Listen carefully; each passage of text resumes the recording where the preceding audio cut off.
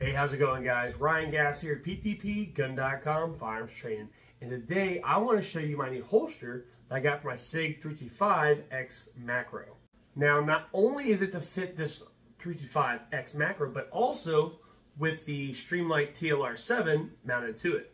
Mounting it's very easy. All right, just gonna put it on here. And we're gonna tighten down the set screw. Good. All right, I'll firm it up a little bit later with a quarter. But before I get any farther, I am so proud to show you all and introduce you all to Ryan Randolph Gass Jr.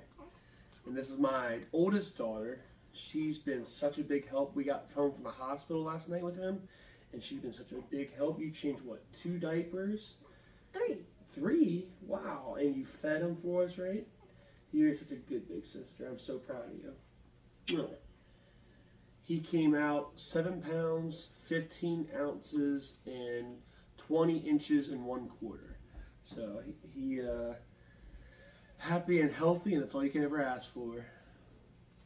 I guess it's good that I introduced you to him because you may hear him from time to time in the background crying. So if you do, that's what it is. Now it's time to have a down-to-earth conversation with you all. Yes, I did spend my hard-earned money on this. No, I did not get it sent to me for free, nor did I even get a discount for being an instructor or YouTuber at all. I spent my hard-earned money on it. I shopped around, decided what I wanted, and yes, I spent $176.49 on this holster. This, to date, is the most expensive holster I've ever bought, and I hope that I get my money's worth out of it. And I will be letting you all know through our videos over the next coming months how I actually feel about it, whether I would recommend that you spend your money on it. Now, what we're seeing here is some of the paperwork that comes with the holster as well. Talk to you about how to maintain it, tips, tricks, and so on and so forth, which we're going to go over here in this video. So now, before we go any farther, I need to have my belt already on before I can actually start putting the holster on and making adjustments. So let's go and get that on.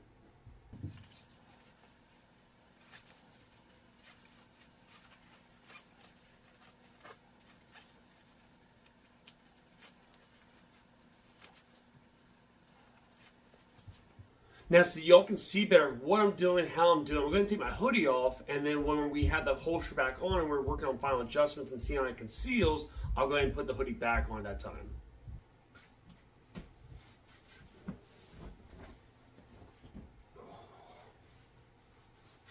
Now, this is meant to be an appendix style holster where you carry it. It's going to be inside the waistline, right? Inside the waistline, and think of your body as a clock. Ahead of you is 12 o'clock, to your right is 3 o'clock, behind you is 6 o'clock, and to the left of you is 9 o'clock.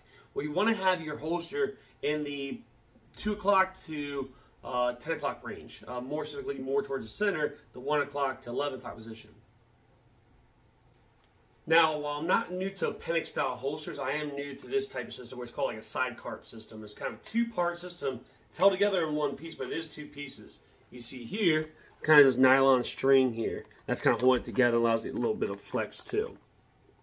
So to make my putting on or the holster a little easier, I'm going to go ahead and take the firearm and the magazine off at this point in time. They are both unloaded, but just for ease of purpose, I'm going to go ahead and take this off. All right. So from here, all right, with my tucked in shirt, all right, I'm going to bring this in and bring that clip up and over. As you can see, is what I'm doing. I'm grabbing the clip with my middle finger. All right, I'm pulling it open so that the holster can go up and over it. And then when it sits in there, right, this really isn't honestly all that uncomfortable.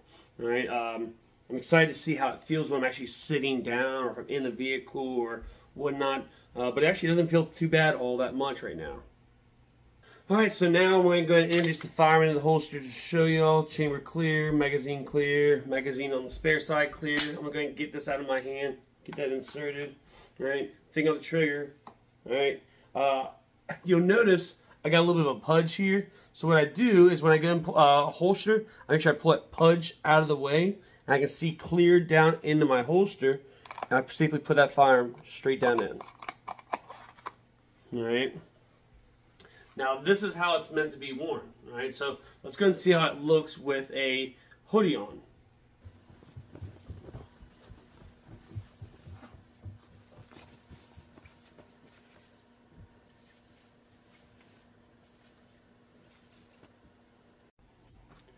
Now, I will say, you can already kind of tell how my belly pushes the top of the firearm out and pushes the bottom of the holster in the firearm into my groin area.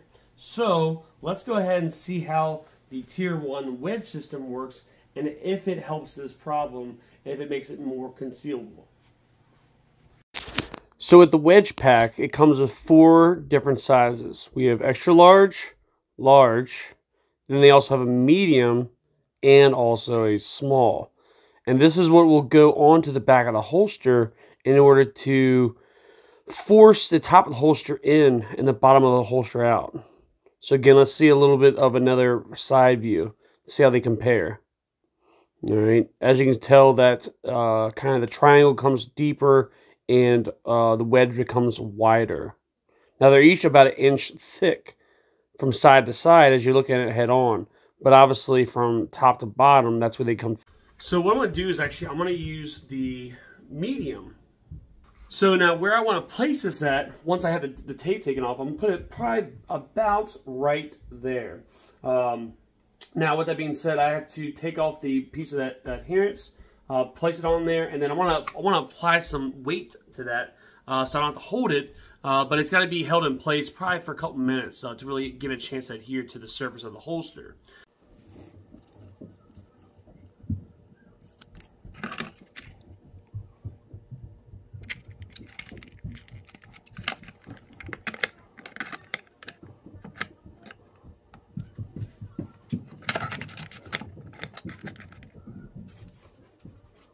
All right, so it's actually been an hour now. I'm going to go ahead and take this off. All right, let's take a look. Looks like you could use some extra pressure right there. And maybe down here.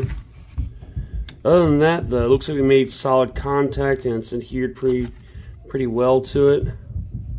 Let's see how it fits now. Alright, so let's go ahead and put this holster on. It is a little bit of a task. It's kind of awkward. Yeah, I believe just like with anything, it'll get easier with time. So I'll be getting more and more practice here in the next coming weeks. And I'll post update videos to let you know my experience with it.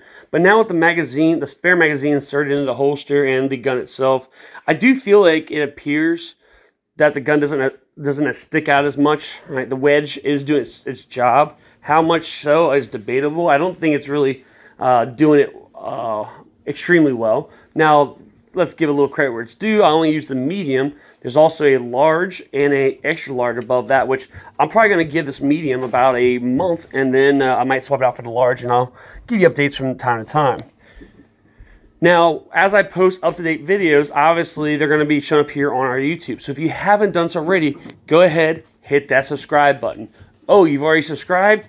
Go ahead, turn the notifications bell on, and it'll be able to send you alerts on your phone or on your computer, letting you know whenever we have new up-to-date videos for you as well.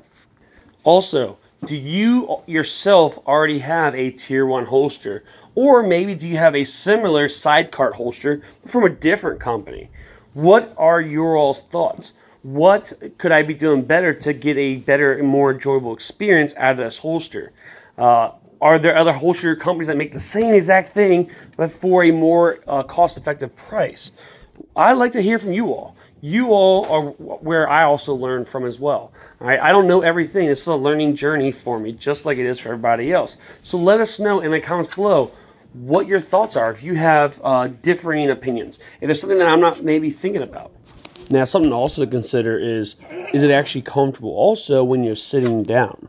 Whether in like an office style chair or in a living room on a sofa or whatnot, maybe while driving too, because that's going to play effect too. You know, is it comfortable during those things as well? Because it ain't leaving your body. You has to stay in its position, and it's going to be there while you're doing your daily functions. So that's something you need to consider as well. And as you can see here, it wasn't. I wouldn't say it was crazy uncomfortable.